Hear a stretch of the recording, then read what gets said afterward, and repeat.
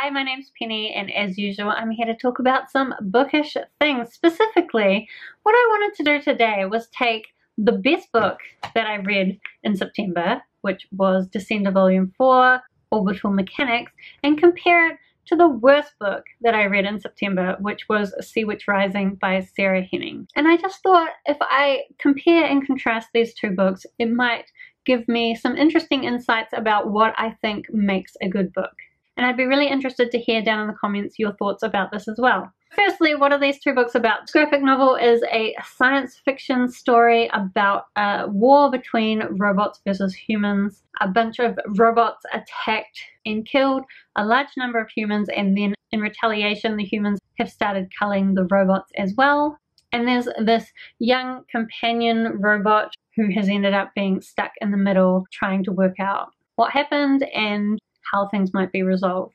Then Sea Witch Rising is the sequel to an Ursula origin story. So Sea Witch was the first book, that was the Ursula origin story. Then Sea Witch Rising is kind of the Little Mermaid story told from the perspective of the Sea Witch, but also told from the perspective of the sister of the Little Mermaid. So it's the Little Mermaid, but told from other perspectives. So I guess this book is a science fiction and Sea Witch Rising is a fantasy, and I will say that I have been enjoying science fiction a lot more than fantasy lately. Also, this is a adult graphic novel, I guess, and Sea Witch Rising is a young adult novel. So, and I am definitely not in the young adult target market, although there are a lot of young adult books that I enjoy. I have been finding lately that I'm getting a lot more enjoyment from the adult books that I read, although I suspect that that's just more to do with the young adult books that I'm picking up, because I never thought that Sea Witch Rising was going to be my favorite, whereas this series I'm really loving, so I had a good feeling that I would love it.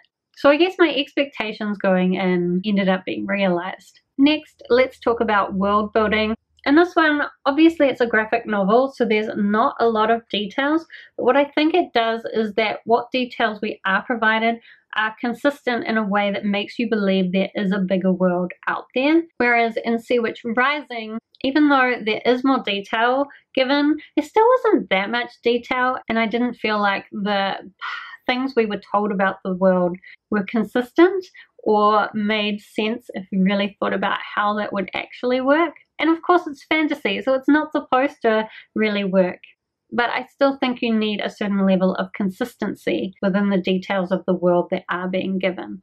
Then let's talk about characters. So there are some really lovable characters in Descender, especially the robots. So many of the robots, I just love the emotions they express, and the humans in the story are also quite good. I think there's a lot of complex relationships going on, and those relationships change as the story progresses. In Sea Witch Rising, I didn't feel like the characters made a lot of sense. A lot of the time, the motivations of the Sea Witch weren't clear, and I felt like that was just being used as a plot device, because suddenly the Sea Witch's motivation would be revealed to you.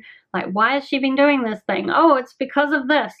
But since we're being told part of the story from her perspective, it didn't really make sense why we weren't told that earlier, and it just meant that all her parts of the story were very directionless. And of course we didn't get the Little Mermaid's perspective at all, so her actions didn't really seem to make a lot of sense. They seemed very surface level, and the same with the sister just seemed to be willing to take the most ridiculous risks in order to save her sister. And I suppose if you love your sister, you might be willing to do that, but I just felt like they should have been able to come up with a much better plan if that's really what they were trying to achieve. In terms of plot, the plot of Descender is actually quite intricate for a graphic novel. There are all these different characters and their different plot threads all come together in really interesting ways, and there's a lot of conflict caused by the different characters' motivations. In Sea Witch Rising, as I said, a lot of the time the motivations of the characters aren't made clear, and the overall plot was very scattered. We have the Little Mermaid trying to win her true love. We have the sister trying to save the Little Mermaid. We've got this war brewing. We've also got all this drama going on with the mermaids under the sea. The plan that they came up with to try and save the Little Mermaid just seemed very convoluted. Like, there's this step and then this step and then this step, just so that the story would have something to do. A lot of the plot felt like filler. In a graphic novel, there's not a lot of room for story, so every part of the plot has to really have meaning and drive the story forward. And I think Jacinda really does that. But Sea Witch Rising just felt like a lot of filler and not much really happened most of the time. As far as style goes, I actually don't necessarily love the style of the art in the Jacinda graphic novel series. There are some pages that are pretty cool, especially like the title pages of the chapters, but the dialogue gets right to the point, and I think each character has quite a distinctive voice. So that's really well done. In Sea Witch Rising, I didn't feel like the different characters had distinctive voices, and part of this might be that I think it was the same narrator in the audiobook doing both characters.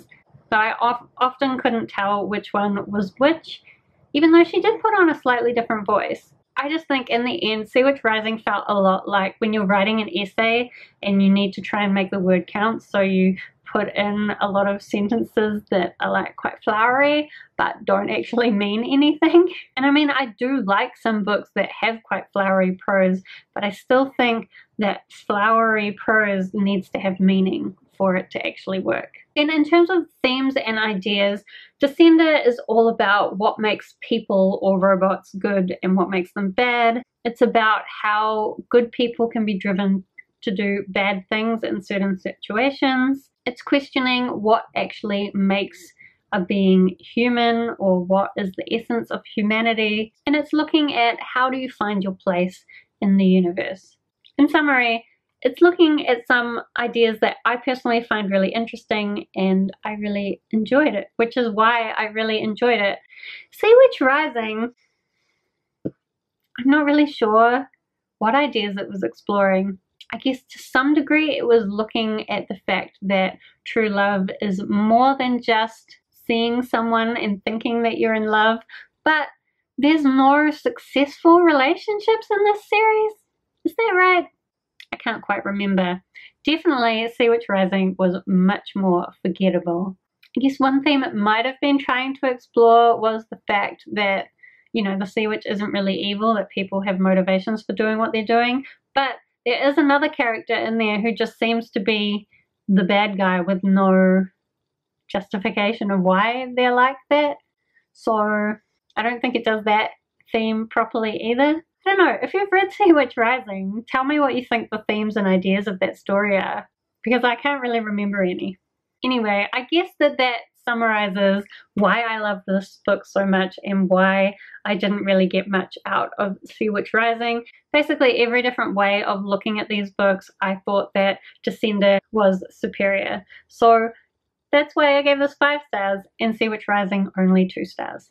Of course, I would love for you to disagree with me about any of this, or if you have any thoughts about what makes you really like a book compared with what makes you not like it so much, I'd love to talk to you more about it down in the comments. Otherwise, thank you so much for watching. I hope that you're having a wonderful day, and I will see you next time.